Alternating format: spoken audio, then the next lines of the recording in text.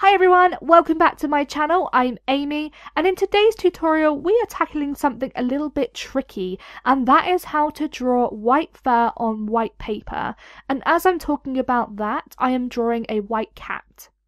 So I think the first thing I want to say, and this really is the most important thing about drawing white fur on white paper, is that you want to make sure that the fur you are drawing really stands out from that background. And to do that, you are going to need to really focus on how to get a lot of tone, contrast, hues and shadows in your drawings, because that will help you to bring that drawing forward. So if you just left your drawing white and didn't really add any hues or tones in the fur, then it won't stand out against the white background. Everything will just blend into the background, so you want to make sure that you are adding in plenty of tone to that drawing. So the hues and tones that you see in white fur isn't just white either. So basically, white fur isn't just white. If you look closely at a reference photo, you will see that a lot of the shadows, hues, tones, fur clumps and so on aren't actually white. They are usually quite grey in tone. So you will often see a lot of cool grey tones and warm grey tones in white fur. So cool grey tones have a blue tinge to them and warm grey tones have a yellowish brown tone to them. So depending on the lighting, setting and sometimes genes, that will depend on what grey tones you see. So if an animal was sat in the direct sunlight with the sun beaming down on them, they would probably have a lot of warm grey tones in the fur than say an animal that was sat indoors, which would probably have more cooler tones in the fur. You can also use both warm and cool grey tones to balance the colours in the fur out, so if an area is looking a little bit too bluish in tone, by adding in some warmer greys it will give a warmer feel to the drawing. So you do need to bear in mind that white fur is going to contain a lot of grey tones in it.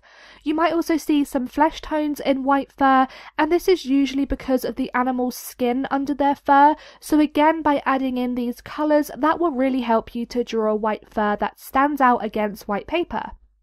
So now I just want to talk about my techniques for drawing white fur, and I'm actually working on the face of the cat, and the main thing I am doing is working in layers. So by layers I mean that I am using a combination of pencils to add lots of pigment and tone down to the paper to create that realistic fur.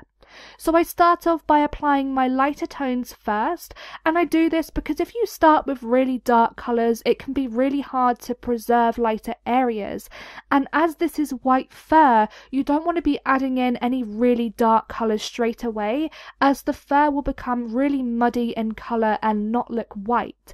So it's always best to start off with really light colours.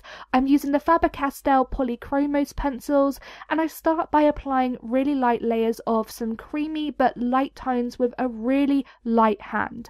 So as a base I apply some ivory, which is like an off-white colour, and some cream, and then I start layering in some warm grey tones over the top of that, such as the warm grey 1. I'm also using the buff titanium from the Caran D'ache Luminance set for that section of the fur, and then I start to add in some of the ivory, cream and warm grey 1 as a base to then work from before I start to add in some of those darker colours. I use the side of my pencil too when I apply colours like this, because at this stage I'm not adding in any of the fur strokes or fur clumps. It's just more about adding a base colour so that it gives me some tone and depth in my drawing that I can build on, so that I don't have to just leave that paper white. So I'm using that pencil in the general direction that the fur is going in, so I'm starting to sweep that pencil around the eye to reflect a change in direction of fur, and that just helps me to establish exactly what areas and direction the fur is going in so that it looks more natural and realistic. Then I start to build on those layers of pencil, so gradually increasing the contrast and intensity of the pencils, and I use some darker colours to add more contrast, such as the warm grey 4, and I'm using a few cooler grey tones as well, just to add more of a balance in tone. So I'm using the cold grey 3 and the cold grey 4. With these pencils, I still apply the pencils down mainly using the side of the pencils, but in some area where I want the fur strokes to show through, I will use the tip of the pencil and just gently use stroking motions to add the fur strands and clumps in. So by using stroking motions, it creates really fine lines. So not lines that look really obvious and stand out too much, but soft and subtle lines that can still be blended out into the surrounding fur.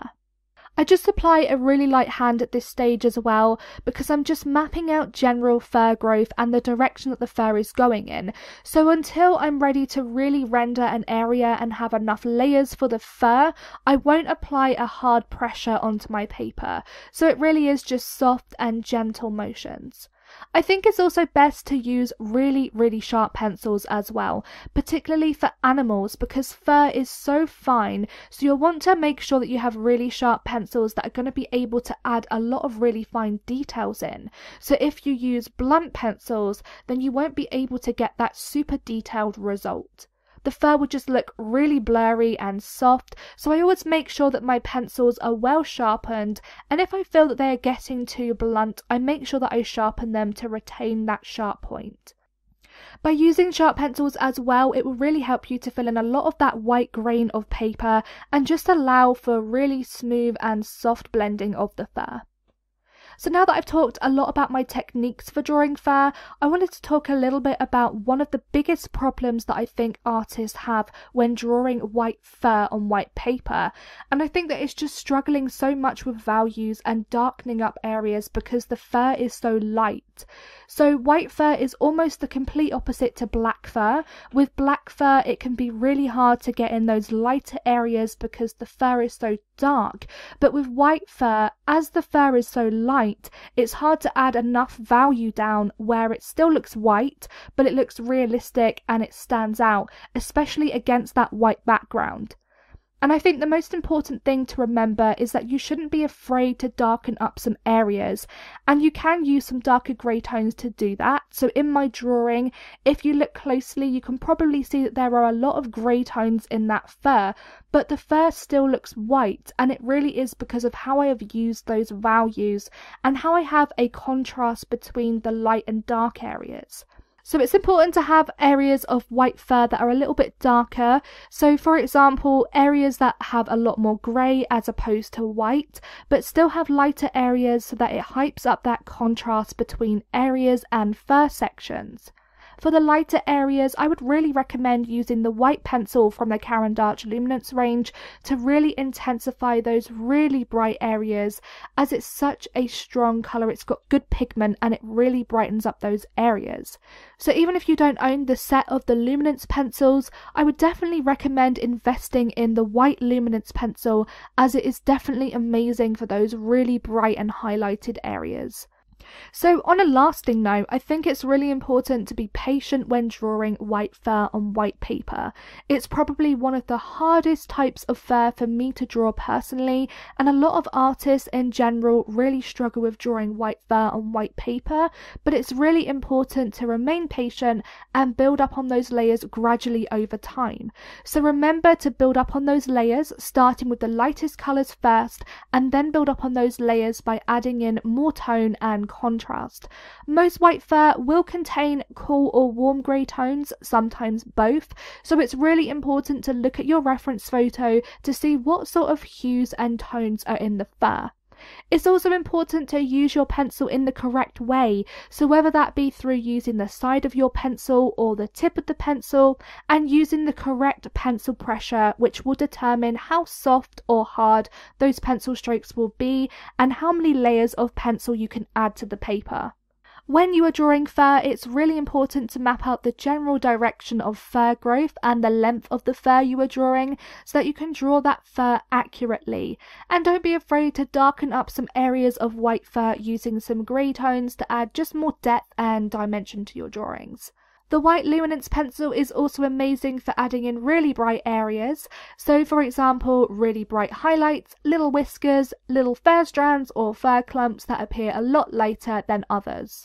But anyway guys, that just about finishes off this tutorial, and as always I really hope you enjoyed this tutorial and that it will help some of you out that might be struggling with drawing white fur on white paper.